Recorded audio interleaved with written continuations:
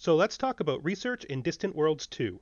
This is a tutorial intended to cover all the major concepts related to how your faction generates research for discovering new technologies. Like most aspects of the game, research is driven by your success in the game's other mechanics, such as colonization, economic growth, and exploration. Your state economy in particular is extremely important for pushing your research growth to its highest potential. Each technology has a research cost as shown in its description on the tech tree. This cost increases as you move up technology tiers from left to right. Not all technologies on the same tier cost the same amount, though they are relatively consistent. A technology that is currently being studied gains a yearly amount of research points, and when the total number of accumulated points is equal to the cost of that technology, it's learned by your empire. A cost in credits is charged when you select a new technology to study. Additional technologies can be added to your queue by paying for them, and the highest technology in your queue is the only one that receives research points. You can add additional simultaneous projects on the Research Summary menu, causing your yearly points to be divided among more of your selected options. The order of your queue can be adjusted at any time, and even your current project can be changed as long as it hasn't been crashed. You can also remove technologies from your queue, which does not refund the original cost. That technology can later be returned to the queue for no additional charge. Additional funds can be spent on your current project to crash it, and the cost is related to the number of remaining points required to finish the project, meaning higher tier technologies require more credits to crash. Crashed projects are completed in half the normal amount of time. As noted above, a crashed project cannot be removed from the queue, and they must be completed before they can be replaced. Projects that are not crashed can randomly have a critical success or failure. Critical success crashes the project for free. Critical failure deducts a significant amount of earned research points from that project. Research points are generated in 4 ways. 2 major ways that will affect you in every game, and then 2 minor ways that will only affect you if you undertake certain playstyles. We will begin by discussing population-generated research. This creates the floor of your research, a number of points that is not modified by your research funding. This research is generated as a natural result of creating strong colonies and can be considered a passive reward for developing high suitability worlds with high populations. The number of pops required to generate this research varies based on difficulty, but is always very high. Though reliable, it is not usually your main source of research. The second way research points are generated is with research labs. Each research lab in your empire generates a number of points depending on what research lab technology you currently have unlocked. Research labs are built on space stations within your empire, 2 on each research station and 1 on each spaceport. Research stations can only be built at locations that have a bonus to one of the research categories. These locations are very important to discover and control, generating a large amount of research per base, in addition to their innate research bonus. Spaceports give you half the value of a research base for every colony you build one over. This increases the value of your settled worlds, and once again, links research to the founding of good colonies. If your economy can support it, building spaceports at colonies can significantly boost research, and combined with population research, allows colonies to become a competitive source of points. Unlike direct research from population, research labs require funding to remain operational. You can find out the amount of funding you need and how much you have allocated by mousing over your actual research output number in the research drop-down menu. This funding is a portion of your excess funds as generated by your state economy. This amount is what's left over after all expenses, including reserves, are accounted for. It is then split between research and colony development based on the percentages here. If you find you're not making use of your full research potential, it's usually best to lower your reserve amount first. Though a large reserve is important to assure you have cash on hand for projects, your bonus income does not affect your research funding.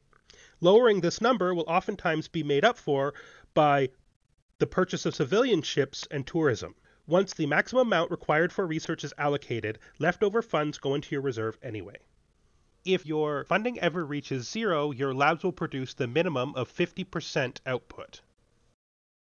As a final note related to research labs and the space stations that can build them, if you have a planet that already has a spaceport because it's been colonized that also has a research bonus, you can still build a research station there as well. Though this planet will not appear as an option in the list to build research stations, if you take a construction ship and you select it manually, you will be able to build the station just fine. Research points can also be gained through the espionage system. Although covering the espionage system in depth is outside the scope of this video, when a spy mission to gather technology succeeds on one of your neighbors, you will gain a number of points for that technology that are added to its total. If the points go over the cost, it will be learned immediately. Otherwise, you can complete the technology later by choosing it to add to your queue. Lastly, it's possible to gain some research points through military endeavors or exploration by capturing enemy ships or finding ships that have been abandoned.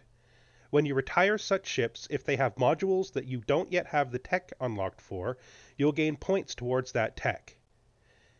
If you do not complete the tech upgrade through the points gained from the ship, those points will be stored for when you later attempt to learn that technology. If the ship provides enough points, the research may be completed immediately.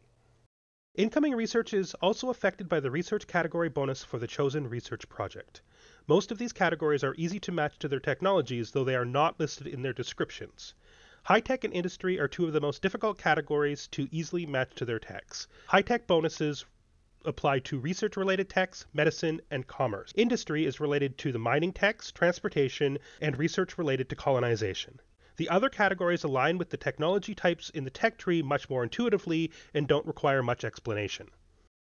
You can see under your research menu all bonuses for each research category.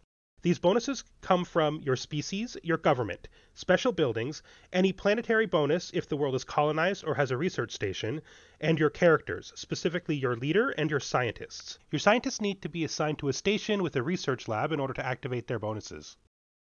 Any tech project gains bonus research based on the percentage increase for its category plus your all research bonus. In addition, they act as a knowledge base to determine if you can unlock higher level techs. The degree to which your people understand a given technological category is determined by adding its bonus to the all research bonus. This total amount determines if your people are ready to unlock and learn these more complex technologies. There are two ways that you can increase your research output directly by unlocking new technologies.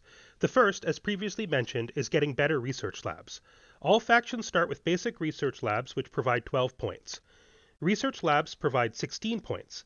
Enhanced research labs provide 20 points. Advanced research labs provide 25 points, and superior research labs provide 30 points. As these labs are all specific upgrades, it's important to remember to upgrade your spaceports and research labs when you get them, if these designs are set to manual. The second kind of research that increases research directly are buildings. Structured research gives a building that provides plus 10 all research, and unlocks the specialization buildings, which gives specific themed research bonuses to different categories. Superior research provides a building with plus 20% all research in addition to unlocking the best labs. There are a few other buildings that provide bonuses to research, but these buildings do so as a minor secondary effect. In addition to these techs, increasing the speed and accuracy of your exploration ships impacts the number of research worlds you uncover, and any tech that helps planetary suitability will have an effect on research due to increasing population and your economy in general. Thank you for watching this discussion on the generation of research in Distant Worlds 2. I hope you found it useful. If you did, there's also a guide to colonization on my channel that you might be interested in, and my next guide is going to be on the economy. I intend to split that guide up into two parts, one on the civilian economy and one on the state economy. Have a great day, and I hope to see you again soon.